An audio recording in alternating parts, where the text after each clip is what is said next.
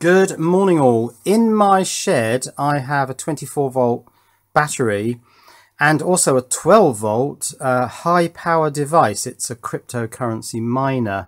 It draws 300 watts at 12 volts. What's that in current? It's 300 divided by 12, which is 25 amps. Yes, that's quite a lot of amps. And so I'm using this thing, which is rated 24 volts in with a range of 15 to 40, and the output is 12 volts, 30 amps. And yeah, this thing works fine. It gets quite warm. Unfortunately, I can't see what's inside this because it's completely potted. But these are around £20, I think. Let me just check. Yeah, this one was £19.99 on eBay. Now, I do need more of these because as I scale the system up, I want to, rather than get bigger ones of these, I'm not sure these go much bigger, actually, just have multiples of them, because that works, because the cryptocurrency miner actually has multiple hashing cards, which you could drive independently from multiple power supplies.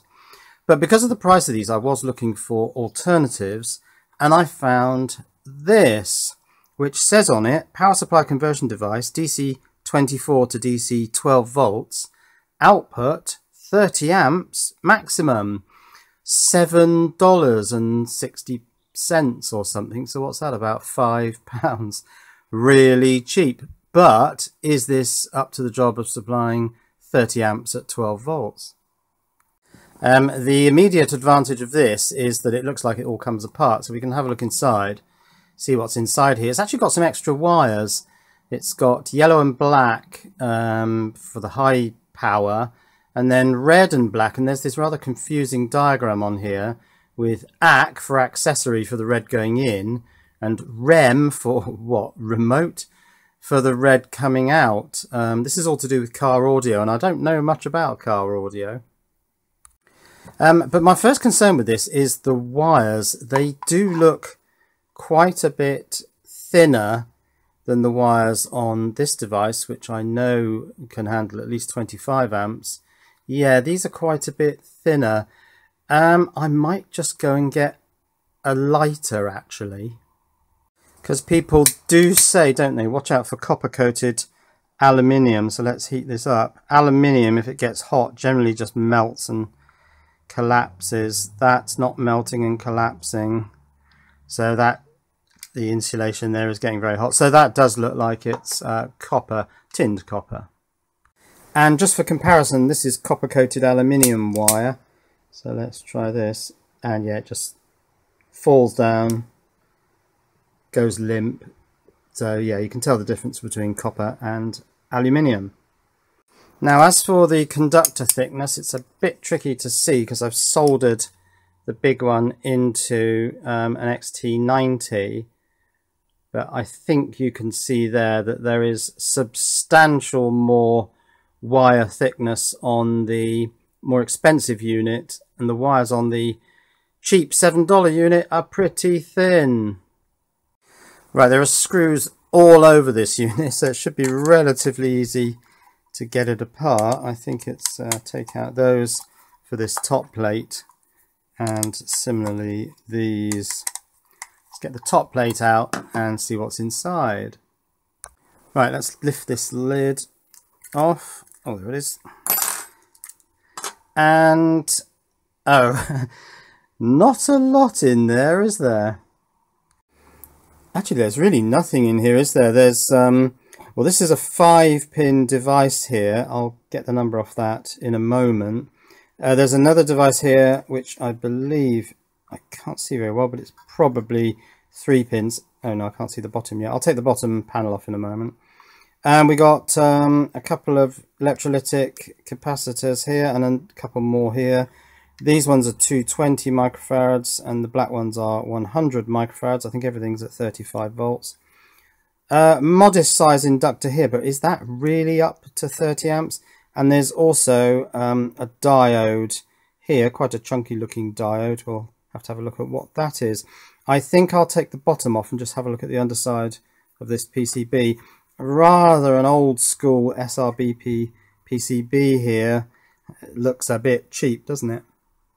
And the final screw is hidden under this quality label. I wonder how much quality there really is in here.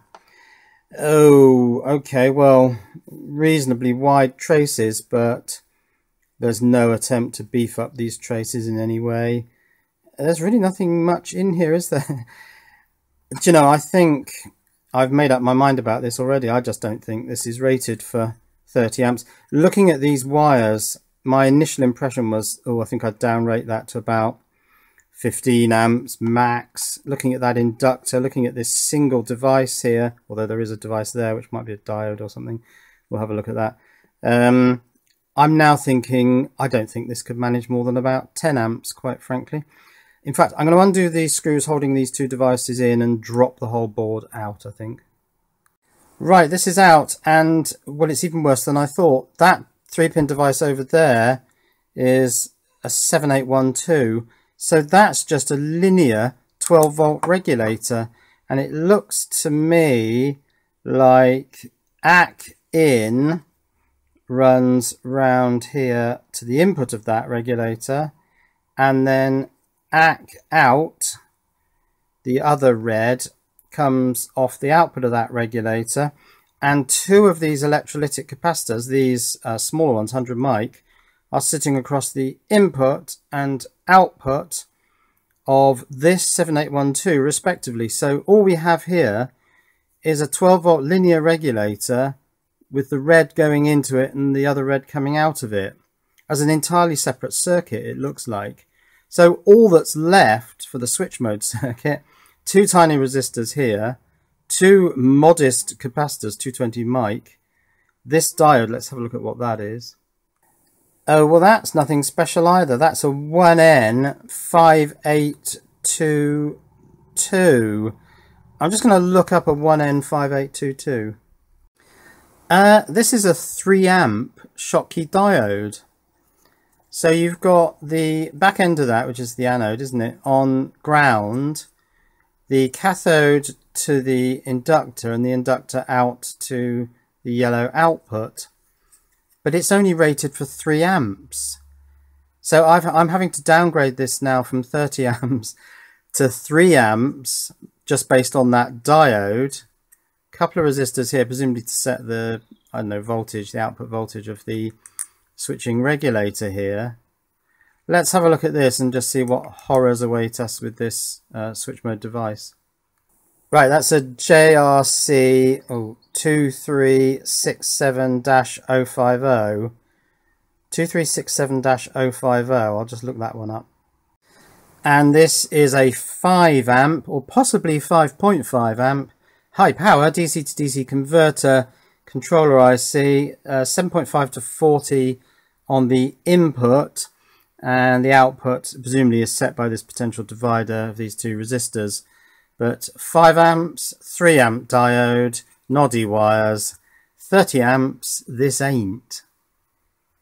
So 30 amps, I think there's a missing decimal point here. 3.0 amps maximum. Yeah, this is a piece of trash, isn't it? So there we are. If you were hoping to find a cheap 30 amp buck converter, well, this is not it. The device here is heat sinked, so I mean it might withstand a bit of overcurrent for a while until this whole aluminium shell gets red hot. But this diode has no heat sinking at all, so that's going to overheat pretty quickly, I would have thought. Yeah, this is not good. So it's a piece of junk. Well, unless you want a 3-volt regulator. Don't buy it. 2 regulators actually, because you've got the linear regulator and the switch mode regulator. I will put links to the data sheet for the switch mode device and that diode in the description below. I'll even put a link to the eBay listing so you can see which item not to buy. Cheerio.